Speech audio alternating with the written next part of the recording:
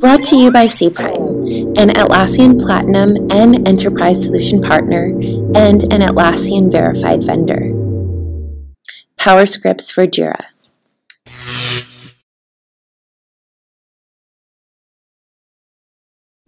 So up to this point, you've seen how to manually run a script using the SIL runner gadget, PowerScripts runner gadget. And you've seen how to add scripts to a workflow so that the script is fired as part of a condition, a validator, or a post function. Now we're going to talk about listeners. And a listener gives you the opportunity to run a script during a different type of system event other than running a script as part of a workflow. So in order to talk about listeners, we need to talk about events.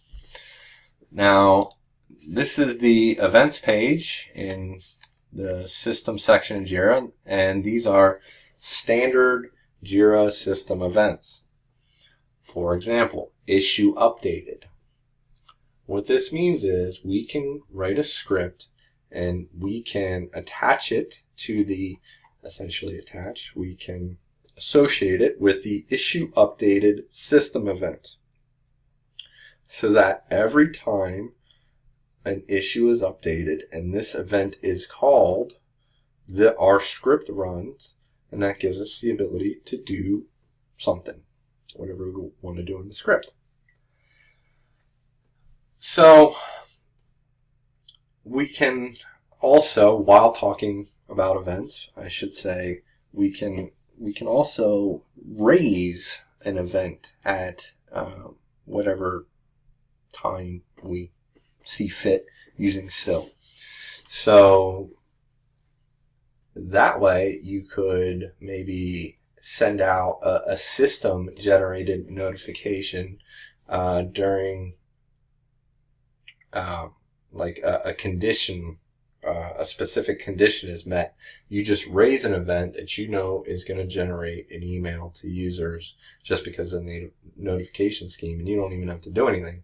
You're just calling a standard event based on the conditions. So that being said, at the end of workflows, you also trigger an event during each step in the workflow. You can trigger the event there as part of the workflow, not just say issue updated, and then you can essentially execute your script that way, almost like a post function. The difference is that these event listeners, they would sit on top of all workflows. They listen to everything. So it's like a way to create a single script that could essentially rule over dozens and dozens of workflows, and all you need to do is trigger a specific event. So in Jira, you can actually create your own custom event. I've done that here as an example called an email event. And what this event will let me do is add a script to this email event and run it in the ways I just discussed. So if we jump over to our SIL listeners, I'm going to hit this add listeners, and I'm going to pick my email event from the list. You can see the list is quite long. And I'm just going to pick the script from my listeners.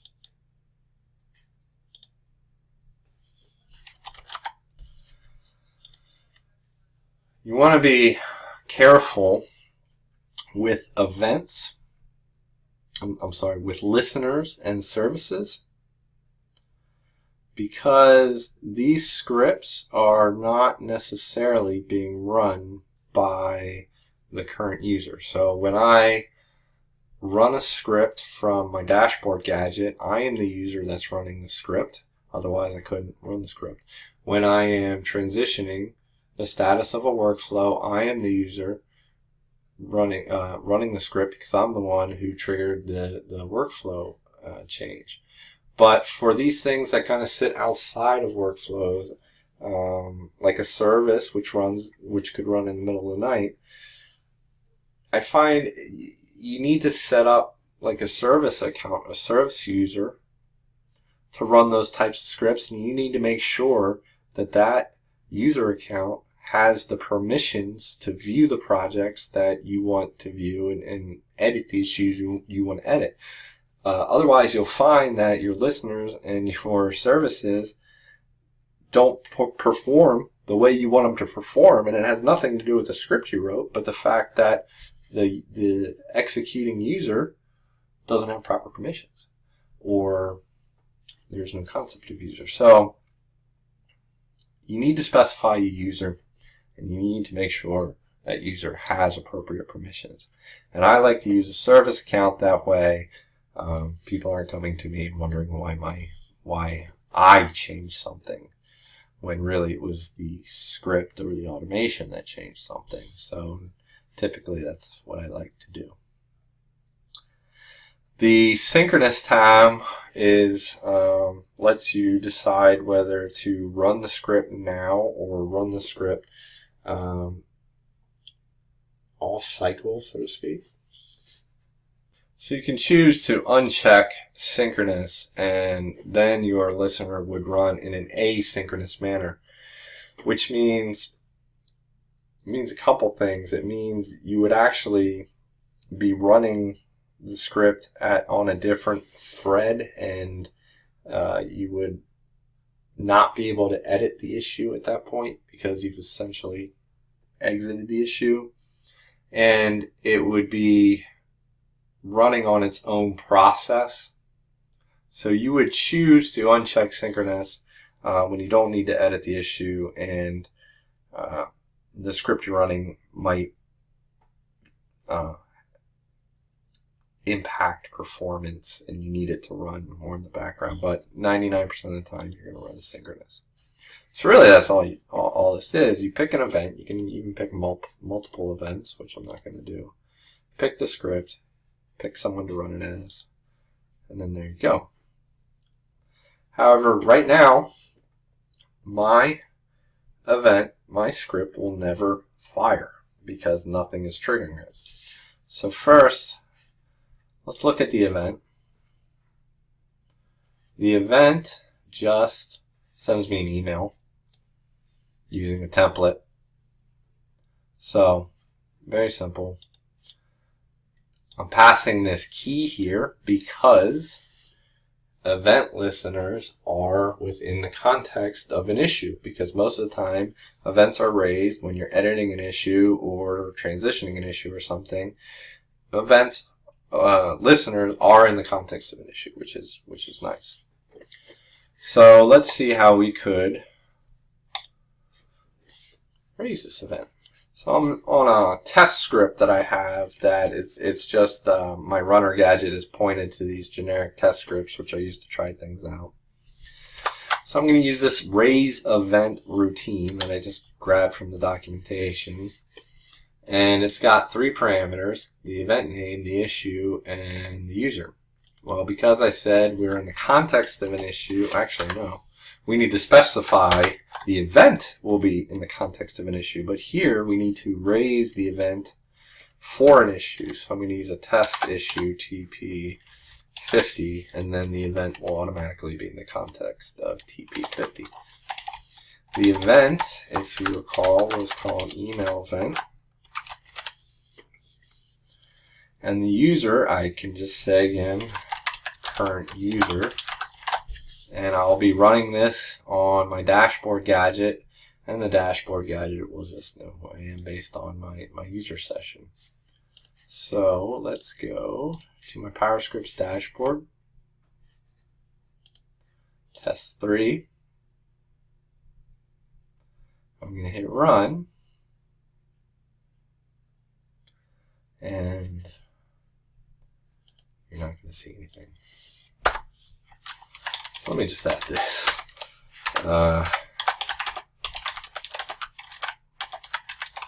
Otherwise,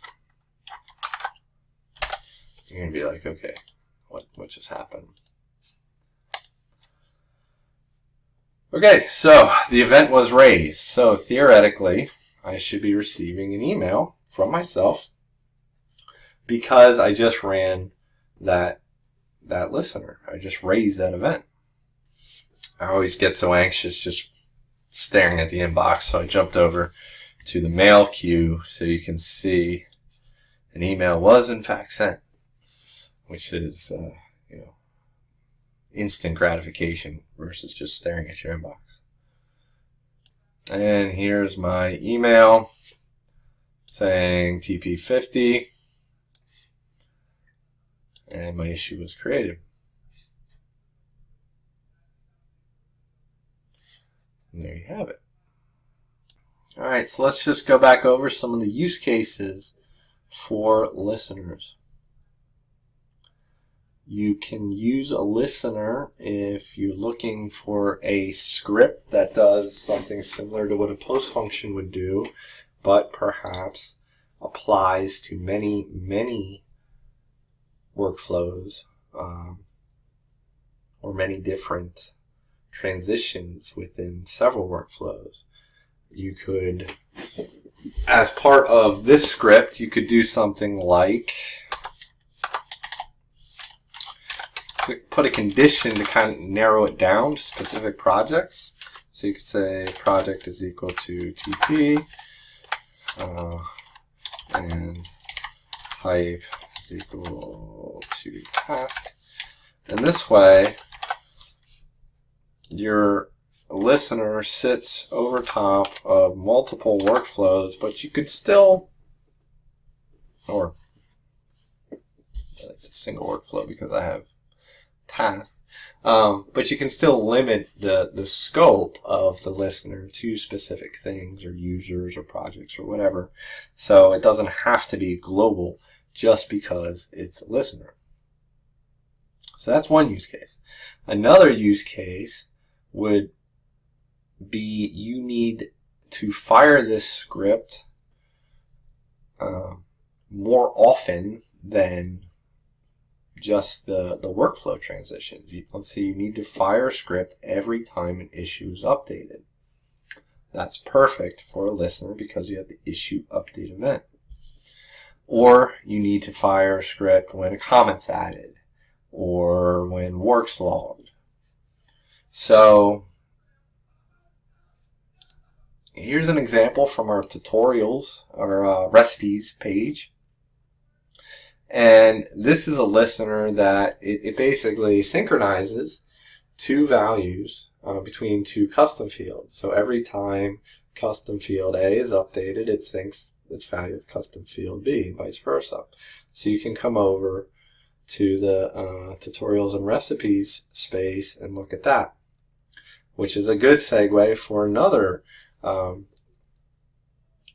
really neat use of listeners, and that would be to keep two separate Jira instances in sync. So let's say you have a listener runs each time an issue is created, and that event then creates a similar issue on the remote system. And then every time an issue is updated, you have an event that keeps those two instances in sync. So a lot of potential with listeners. You just need to understand when you want your script to fire and determine if a listener is appropriate home for that script. So that's it.